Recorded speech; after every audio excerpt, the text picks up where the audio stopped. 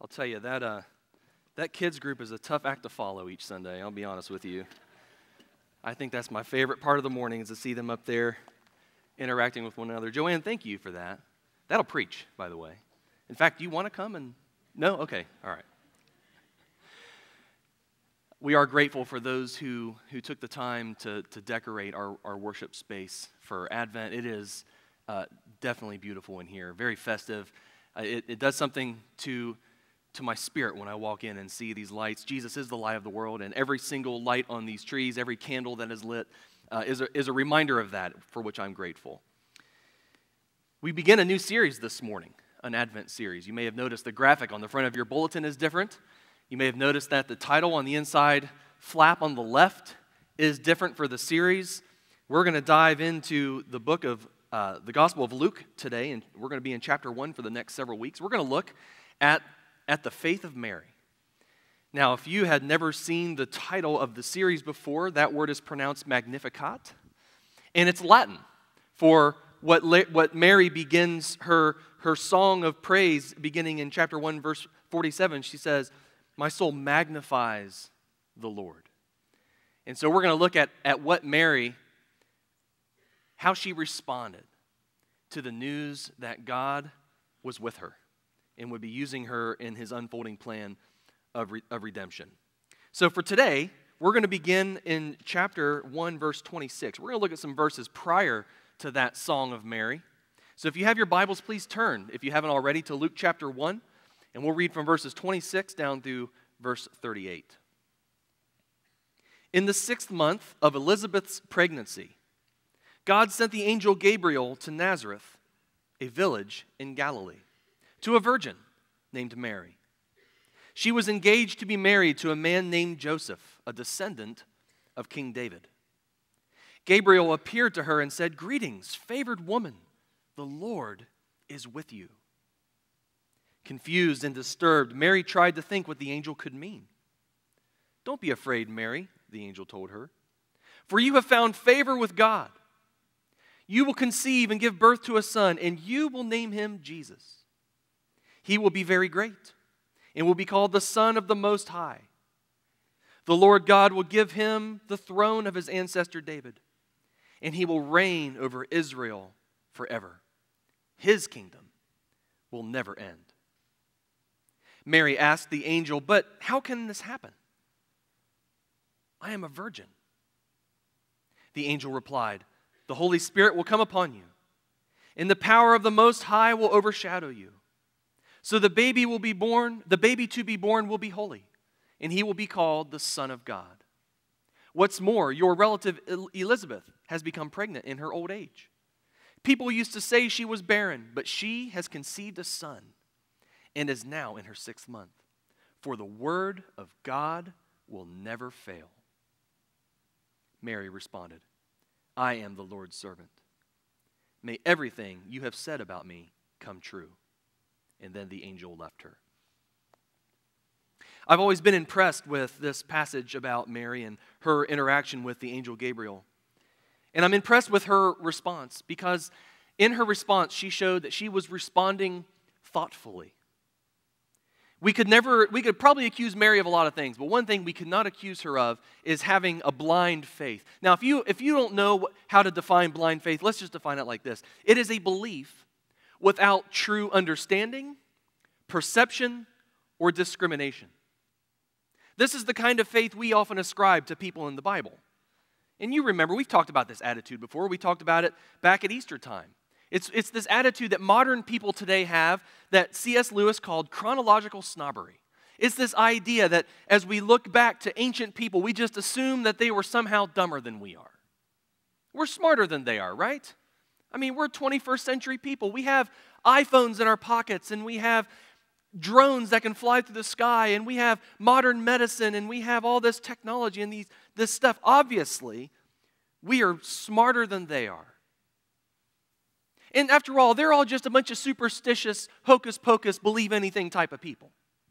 You know, modern people, we treat claims of the miraculous with skepticism, while those ancient people, they just immediately accepted everything without questioning.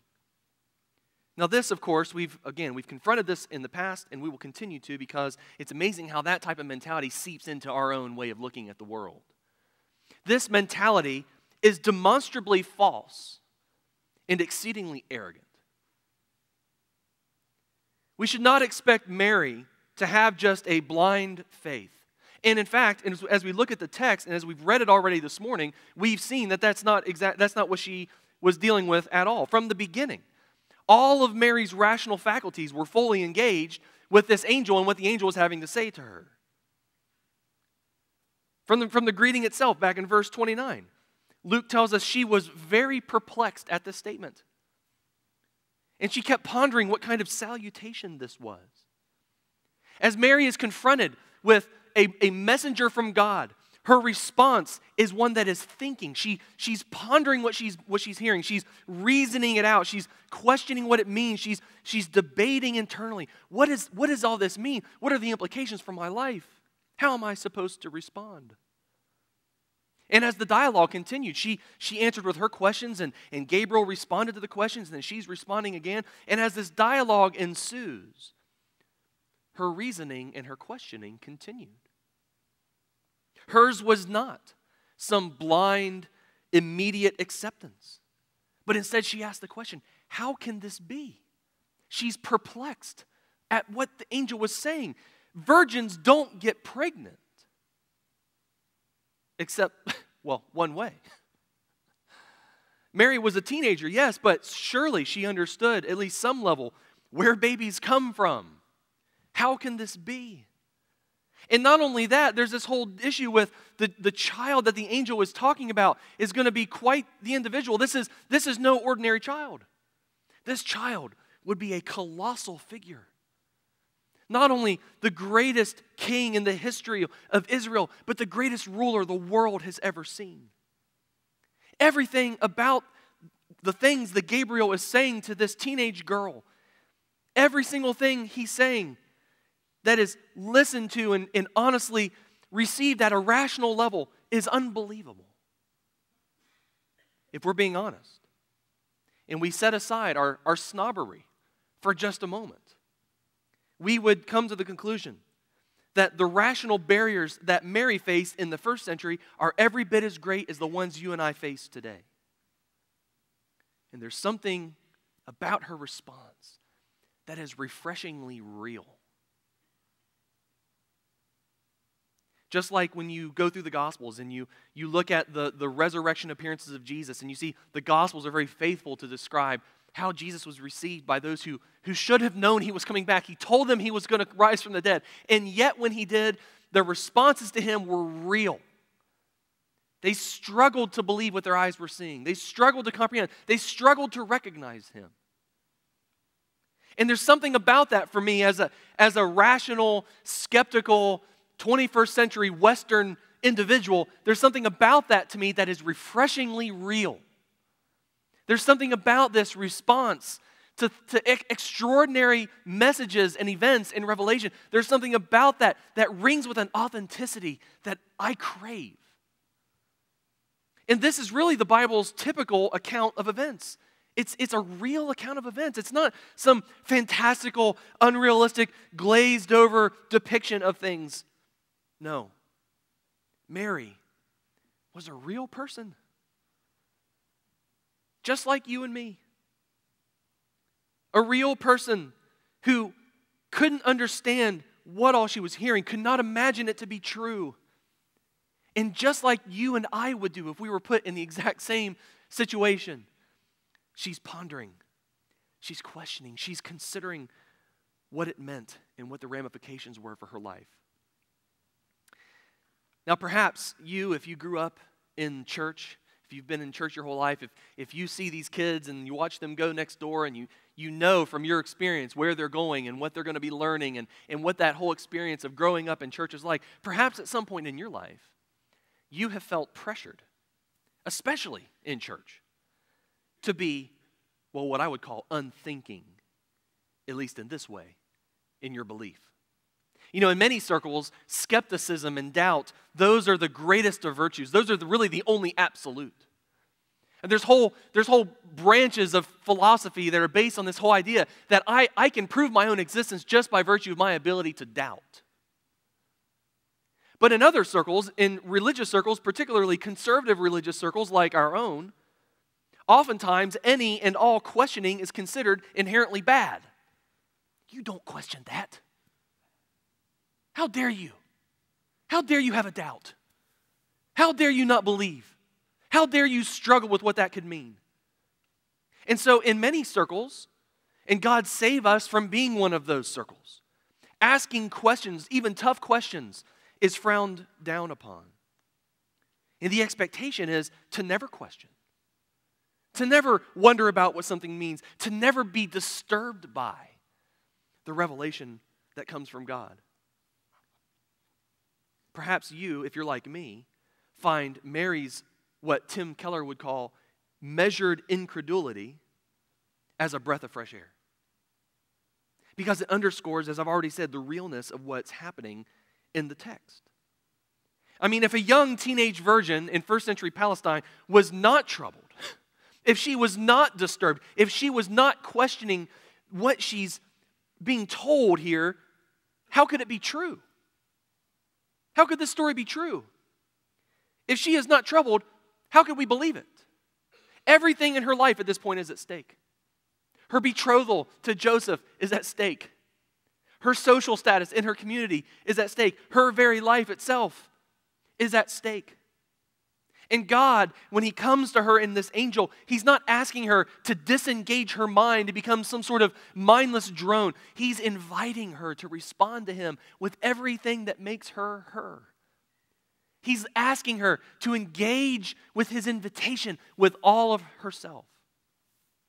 It's an invitation to believe, even the unbelievable. Mary had her doubts. Mary asked her tough questions, and yet, through it all, she remained open to obedience. And the beautiful thing for me as I see this one who had this massive weight placed upon her shoulders in light of her openness to obedience in the midst of the pressures and the weight, what's beautiful is God, who is ever gracious and ever faithful, how He graciously provides what she needs to move towards faith. It's not, Mary, just be quiet and do what I say. You know, too often in my fallen parenthood, that's my way of dealing with my children's tough questions. I just want you to do what I say. Just stop, just be quiet and do it. God, forgive me for that. I don't sense that in the heart of God at all. Especially here. It's not a shut up, Mary, and obey. It is, I can handle your questions. I appreciate your honesty. I embrace your sincerity. And I'm going to graciously provide you aids to your faith. And so, in this matter pertaining to her virginity, Gabriel says to her in verse 35, here's how it's going to happen. The Holy Spirit will come upon you. The Holy Spirit, the power of the Most High, will overshadow you. Now that overshadowing language, that is not a sexual concept. That is something that speaks to God's creative power. If you want to get a sense from the Old Testament of some sort of parallel to what's happening here with the Holy Spirit overshadowing Mary, just turn to the second verse of the entire Bible. And there you have, in the act of divine creation, the Holy Spirit hovering over the dark and formless void of the earth. And so, as we look at Mary's cousin, as she is getting ready to have her baby, her miraculous baby, who will be John the Baptist, the Old Testament parallel for Zechariah and Elizabeth and John the Baptist would be Abraham, Sarah, and Isaac. These two advanced in age individuals who didn't have children and yet were promised they would. And God did a supernatural work in their bodies so that Isaac could be born and God would fulfill His promises in that way. But the Old Testament parallel for Jesus is not like that, but rather the miracle of creation. It's not God enabling an old couple to have a baby. This is the beginning of God's miraculous work of new creation. And it's not by a sexual act. No, it is by the Holy Spirit's creative work. And what's amazing to me is that the same Spirit who's going to come upon Mary, the same power of the Most High who's going to overshadow her, and by whom the Christ child would be conceived in her womb, He is the exact same Spirit who awakens and kindles faith. The Holy Spirit in this text, I believe, is not just conceiving a baby in Mary's womb, but He is conceiving faith in Mary's mind and in her heart. He is the one who works to convince us of those things that we otherwise could not wholeheartedly embrace. He is the one who awakens. He is the one who convicts. He is the one who affirms. He is the one who transforms. And it is only up to Him to produce that in our lives. And it is only up to us to respond. You and I cannot muster up within ourselves faith. It's something that God in His power cultivates deep inside of us. He enables us to respond to all that He says and does. And so, if you think this morning, as we read this text, as you think about Mary's response, this very real response, if you think that you are light years away from a faith like Mary's, I want you to take heart. Because you're closer than you think. Because the same God that was at work in her life then is the exact same God who is at work in your life today. The same God who comes to us at Christmas and the same God who is coming to us again at the end of time is the same God who comes to us even now, moment by moment. And faith is enabled when the Spirit of God and the Word of God come together. And the miracle that's going to happen in Mary's body physically points to what can happen in our minds and in our hearts when God's Word is proclaimed in the power of the Spirit. For faith, the Bible says, comes by hearing. So hear this. Gabriel's exhortation in verse 37 is as true for you and me this morning as it was true for Mary in the first century, and as true as it was all the way back when it was said to Abraham and Sarah in Genesis chapter 18. Let not your heart be troubled, for nothing is impossible with God. So you can give your doubts to God. You can ask God your tough questions. You can give Him those things that seem to be holding you back from living out a faith like Abraham and Sarah and Mary and others. He can handle it. God is big enough to handle your skepticism. And He's also big enough to provide all that you need to move beyond your doubt to a faith that can move mountains. God never ceases to amaze me. You know, I joked back in our last sermon series when I was in Revelation. I joked that J.D. Walt, the writer for the daily text from Asbury's Seedbed, I joked that he was listening to my sermons and he was copying my sermons on his daily text. His little devotional that he writes that arrives in my email. And I joked that because as I was working through Revelation, it felt like every time I preached a message, it was that week, it was already in my inbox. It's like, were you listening to my sermon prep time? And after the one I got this Friday, I'm starting to feel like it's kind of creepy. I really do feel like he's stalking me or doing something to do. It's almost like a prank or something. Because the one that he wrote on Friday was basically my sermon today. The title was The Wisdom Behind a Good Old-Fashioned Trust Fall. And in that devotion, he's talking about faith and doubt. And he says this. He says, typically, people think the opposite of faith is doubt. As if you have doubt on one end of the spectrum and faith on the other end of the spectrum. But in reality, doubt lives very close to faith. In fact, he says, doubt may be a necessary precondition for faith. And so he uses the trust fall as a metaphor. Now, you all know what the trust fall is, right? I mean, please don't ask me to demonstrate this morning. Because that would require some of you coming up here and standing right here and I'd have to turn around and do the Nestea plunge into your arms. No. I love you, but I don't know if I trust you.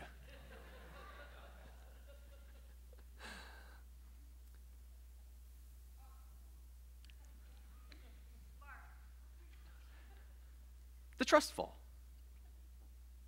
And what Walt says is this about the trust fall. He says, in the end, I'm not doubting if they will catch me. Now, I don't know who he's talking about, but there's always a little bit of doubt that you're going to get caught. But let's give him the benefit of the doubt here. I'm not really doubting if they will catch me. I'm doubting whether I have the courage to actually relinquish my control over myself. And why am I doubting this? It's because of my fear. Fear, not doubt, is the opposite of faith. After all, what is faith? What is trust without an element of doubt, without a degree of risk? It is because of the presence of risk and doubt that faith becomes so important. And so the problem in our lives and the problem in the lives of those who were very real in their response to God in Scripture, the problem is not their doubt. The problem is their fear. It is fear that leads to self-protection. When you look at the world around you today, what causes you to hoard things in your pantry? What causes you to go to the gun store and buy as many bullets as your shopping cart and your wallet can afford? It's fear. It is fear. It's the sense that I have to provide for myself. I have to protect myself. I need to stay in control of my life. And the only way I can do it is if I do this, this, this, and this. It is fear that induces anxiety in our lives. It is fear that fans the flames of uncertainty about the future. It is fear that stifles our courage and stifles our conviction and inhibits our decisiveness. It is fear that is the opposite of faith. And faith, as the opposite of fear, is that movement away from self-preservation to self-abandonment. Faith is that movement from self-protection to entrusting my life into God's hands. Faith is that movement from my need to be in control to surrendering all of myself to the control of God. Now you find this spectrum present in Luke chapter 1. There's a really interesting comparison in here. I didn't read the story of Zechariah and Elizabeth, but if we had gone a few verses prior to the story of Mary, we would have seen something very similar to what happened in Mary's life. There's a very interesting comparison between Mary and Zechariah in this chapter. Both of them were visited by the same angel. So Gabriel appears basically 3 times in the Bible, back in Daniel and then in Luke chapter 1. So Gabriel has appeared to both of them. He reveals to both of them that some incredible claims about something God is going to do miraculously in their lives. Gabriel, to both Mary and Zechariah, invites them into some grander plan of God. And both of them doubted. Both of them had questions. And yet, only one of their doubts was met with divine approval, and the other was met with divine disapproval. In verse 20, Gabriel says to Zechariah, "Since you didn't believe what I said, you will be silent and unable to speak until your child is born." You see, in the Bible, not all doubt is created equal. Some doubt, as we've already seen with Mary, is a sign of an open mind. It's the tangible evidence of an honest wrestling with concepts, an engagement of the whole person with an openness to considering what it could mean and what's going to happen and what should I do and all those types of things. It's an open mind that asks realistic questions, seeking to understand the nature of a thing and what it could mean. But for others, the doubt is a sign of a closed mind. You see, for the closed mind, doubt becomes a defense against the possibility of something being true. I refuse to believe that is true because I doubt. And this is the problem in our culture. This is the problem in the West.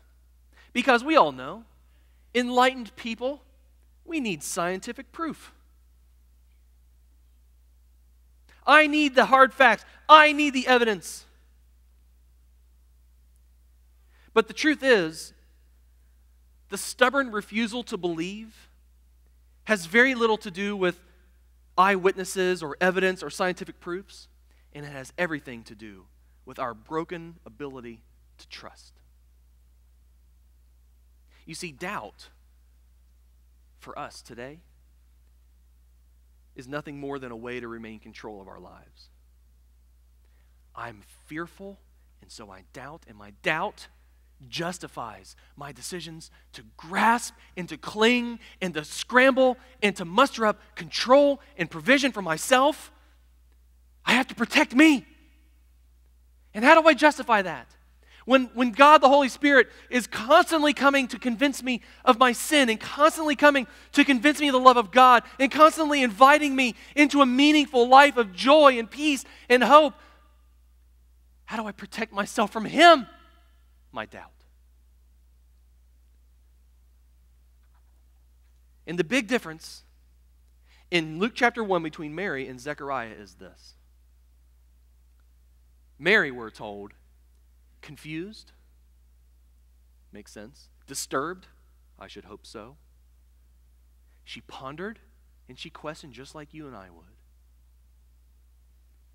But in verse 12, Zechariah was shaken and overwhelmed with fear.